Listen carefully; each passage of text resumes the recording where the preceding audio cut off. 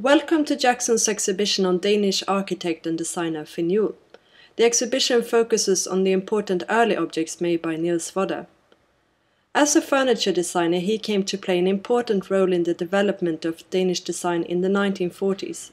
He broke with the established furniture tradition of strictly functionalistic values, and together with Cabinetmaker Niels Vodder he produced a series of furnitures that came to redefine the Danish design concept. Finn Juhl Chieftan Armchair, designed in 1949 in rosewood and leather. Most of the 78 Chieftan chairs originally produced by Vodder were purchased for Danish embassies.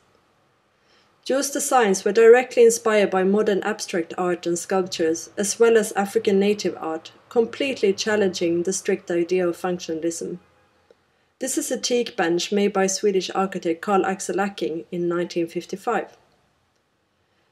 Finn Juhl studies architecture at the Royal Art School in Copenhagen under Professor Kari Klint and K. Fiske, two very influential Danish functionalists.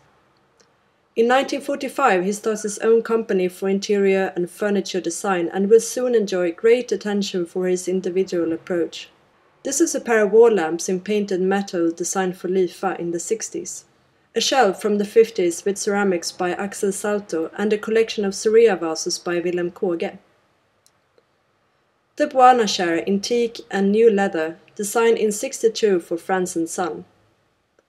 This is the very important and rare NV44 chair by Finn Juhl made by Vodder, one out of 12 originally produced, Provenance Danish Cabinetmakers Guild Exhibition 1944, where only 4 chairs in Cuban mahogany were presented. His designs were expressive and organic. Paired with Niels Vodder's outstanding qualities as a cabinet maker, they set a totally new course for aesthetic in furniture design. Juhl and Vodder will continue to work together for more than 20 years.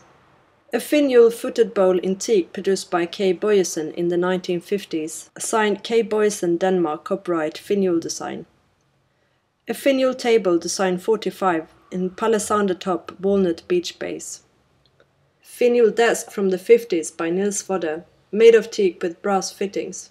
A set of 12 chairs in rosewood and original blue leather.